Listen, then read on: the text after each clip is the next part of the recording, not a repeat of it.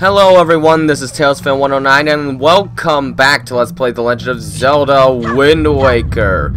In the last video, we have gone to Roost Island with an extra heart container and made our way into the Roost Cavern to help out with Valoo business so that we can get Din's Pearl from Prince Komali.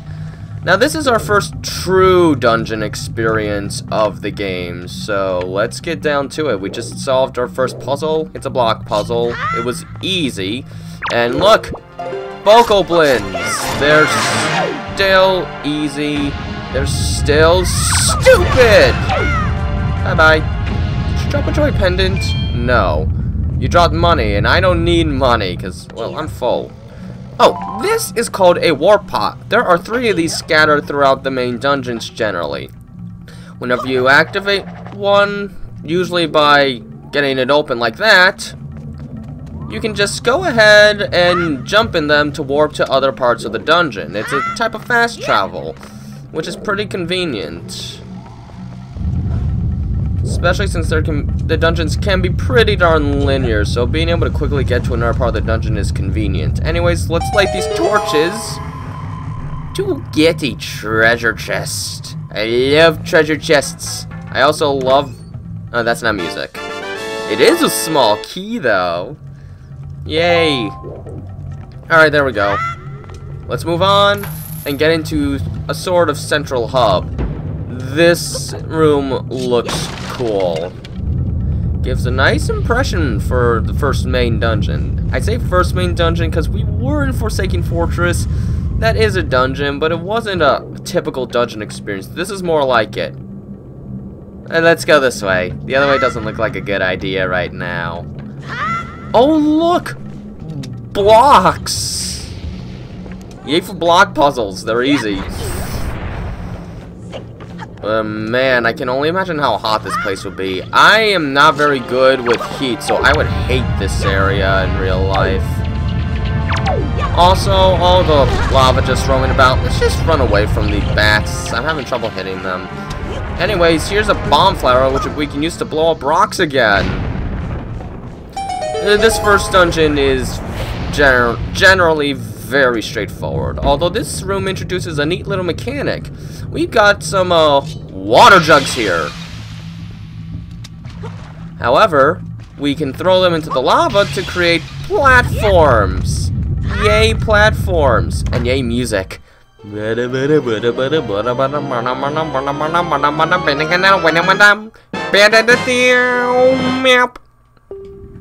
I love getting maps in Zelda games because I just love looking at the size and shape of the dungeons. As we can see, this dungeon has 4 floors.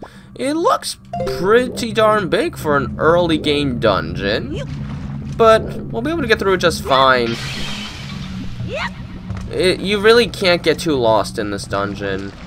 Oh, chew jellies. I was weird as a kid. Whenever these guys jumped, I imagined they were saying, I got an idea! I got an idea! I don't know. I always thought they were kind of funny. Red chew jelly. Oh, wait. I showed you these guys earlier in the previous video. I kind of forgot about that. I never explored that island when I was really young. I just went straight to Roost. Ooh, it's a dark room. What kind of scary jump scares will there be? Anyway, the Bokoblins don't have any extra health. So next time, we will hopefully attack him in a way that he drops his joy pendant. But we'd have to run into another Bokoblin somewhere. Oh, we can use this sword to break these. Yes, that is the puzzle of this room. It's another small key. We are doing splendidly. Ooh, was that a heart? It was a heart. I'm not gonna get it. I didn't get it. Now I'll never have my quarter heart back. This is mainly slow and unwieldy, but it's kind of cool how this game allows you to take other enemies' weapons to use temporarily. That'll be revisited Avenging Skyward Sword, and then of course Breath of the Wild. Every weapon is a thing. Alright, this one is kind of hard. Trying to actually hit the bomb with one of these items, because the hitbox of the bomb can be a little particular. See? Actually, let's see if I can just thrust. I never tried that. Oh. Ooh, that's not gonna work. If you run out of stuff, you'll just have to go to the door again to respawn everything. I'm admittedly not very good at this, as you can clearly tell. Oh, there we go. There. I guess technically you don't have to do that puzzle. You could just go all the way around again. But whatever, let's do it that way instead. And there we go. We'll be back in here in a higher floor later. As you can see, this dungeon is pretty darn simple. Not much in terms of the puzzles for the most part, but it's got a real nice aesthetic and atmosphere to it. It really is probably one of the most interesting looking first dungeons in the franchise, honestly. Jump scare!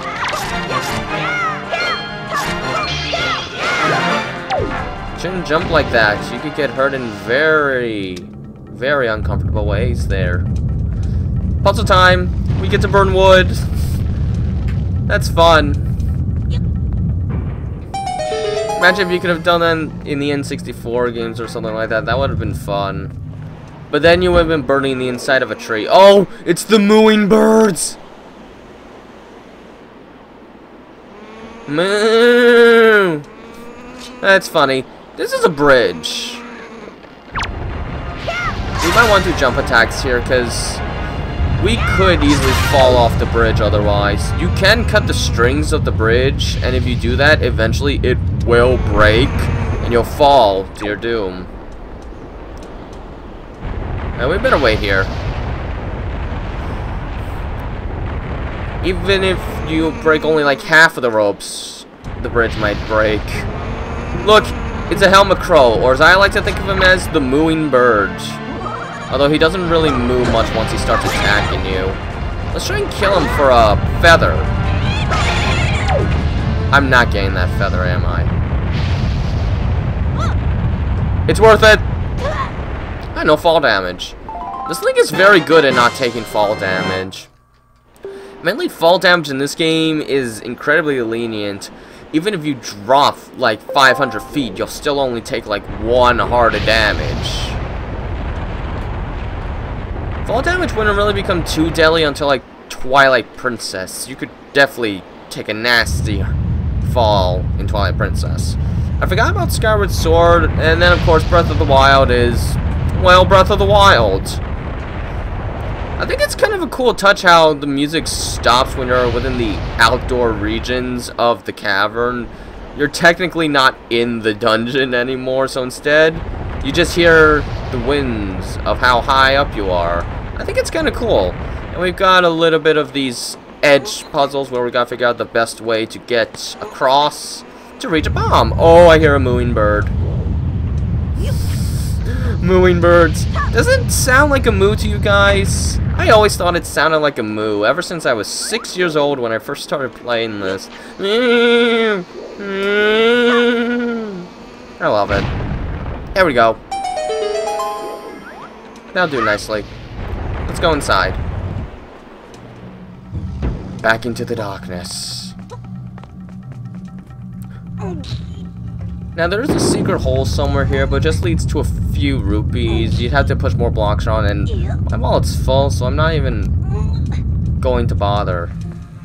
Now here are some rats. Oh, hello. Hey, Link, have you seen any filthy thieving rats around? I know they're annoying, but keep your wits about you. They are only rats. If you spread bait near their nest, they may share their stored treasure with you. Why don't you try it? Yeah, I never took note of that as a kid, but yeah, we can put some bait by a rat's nest, and they'll stop attacking us. And something else. Yes. I got some real good outside here. For real. What it be for you? Oh, that stinks. Sometimes you could get like red or blue potions from these guys, but I can't buy this stuff. I'm maxed. Oh well, they won't attack us anymore, so now we can do the puzzles in this dungeon easily, which includes taking out another block and another torch puzzle of sorts. You can throw stuff. Ugh. Link's a good thrower. He's the best thrower in the franchise. I can't throw to save my life. I'm weak. It's a compass! I always thought the needle on the compass in this game looked like an ice cream cone. Just watch. Does that not look like ice cream to you? I always thought it looked like ice cream. Yep. I can't help it. That white arrow is so like a vanilla ice cream swirled together. And the red is the red cone, I guess. Anyways, we got a key. Let's go outside so I stop talking about stupid stuff that stems all the way back from my childhood. But I've got a lot of memories with this game. I've already told you about the mooing birds. I would sometimes just listen to them for like 10 minutes straight because it sounded like they were mooing. We're not getting that feather. He was guarding a key, by the way. I think that's a fun little additional thing to do for the outside. This dungeon has a lot of fun little random bits to it. Like this really dark, cavernous hallway. Which has bats. Which, bats in this game really act like bats. If you don't move too much, they'll like listen for you. And if you stop moving, they won't come after you. Because they won't rely on their echolocation. Although I don't think bats are completely blind, so... Oh, yeah, see? We stopped moving for a while, so they ignored us. Oh, shoot, I'm in the darkness. Bat! Go away! No! Leave me alone! Ah, no! Go away! Leave me alone! Let's light some torches and get out of here. Torch puzzle. I like those little random rooms they include here. Oh. There's this war pot here.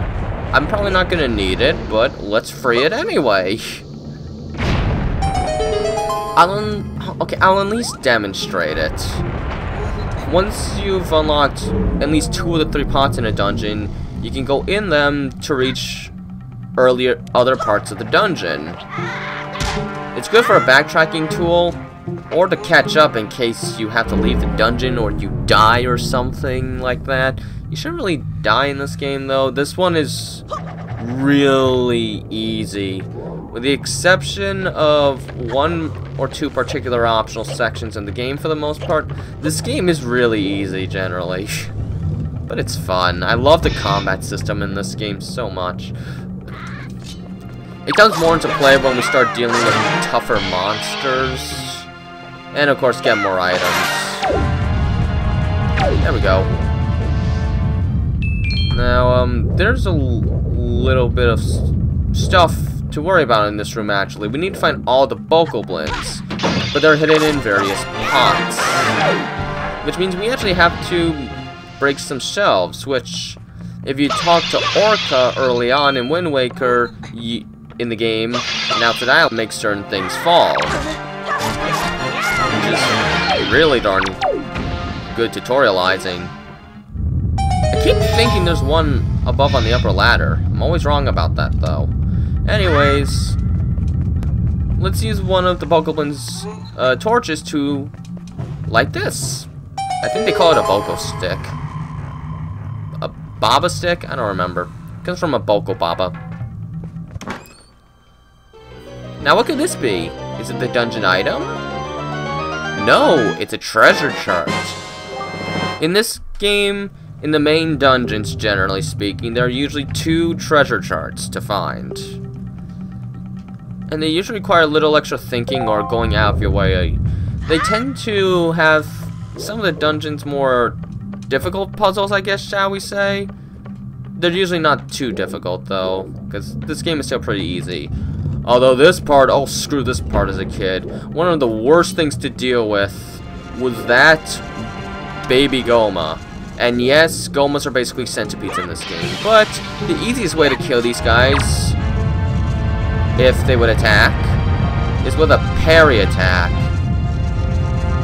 Oh, shoot. Oh, oof. Whoa. The platform ran out.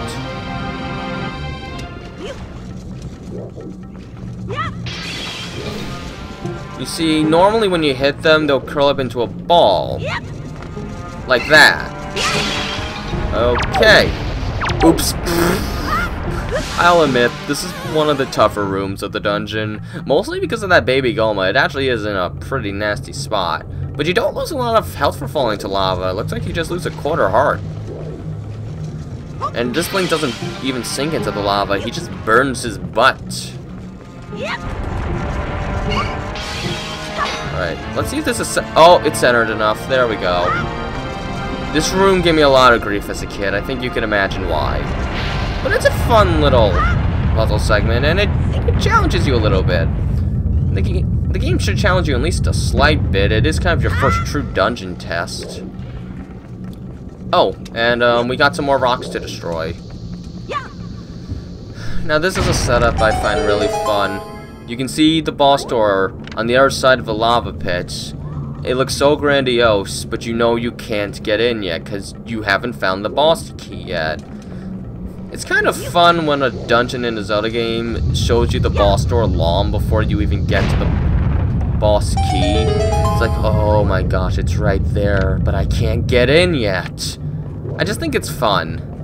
Oh, now when the screen fades like this, it generally means you're entering a mini-boss if it's not a boss door. And there's Valoo. Oh, yeah, he does not look happy. We should probably do something about it, right? Yeah, let's go. No, that didn't go as well as planned. I was hoping I could make Link turn around, see what was happening, and then make a run for it. I thought it would be fun. Oh well.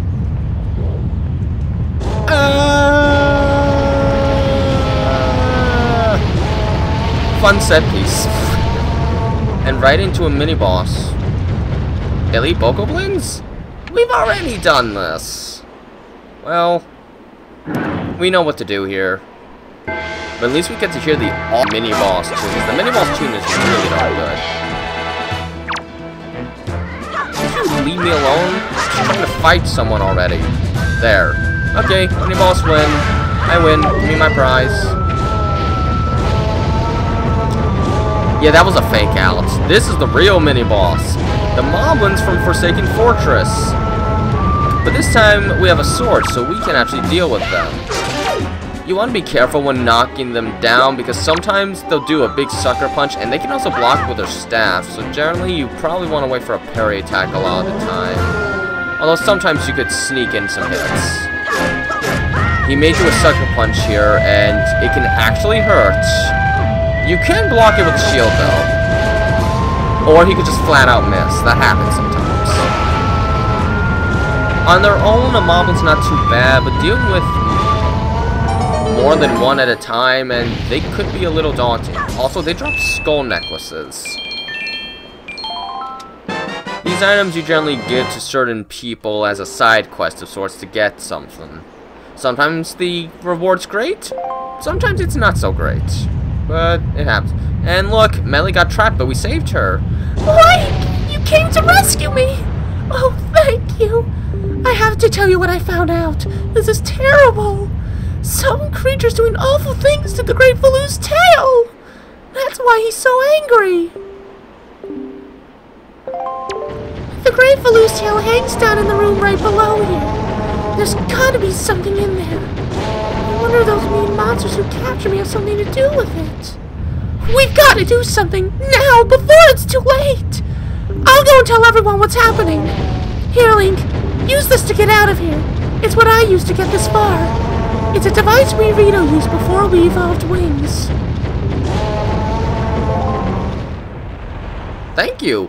The grappling hook. This is a good item right here. We will demonstrate it later, but it's great to use against enemies for one particular reason. Here, Link, climb up on that little ledge over there so I can show you something. Well, that's going to wait for next video, because we still have a fair bit of dungeon left to cover. But until then, this has been Tales Found 109. Have a nice day.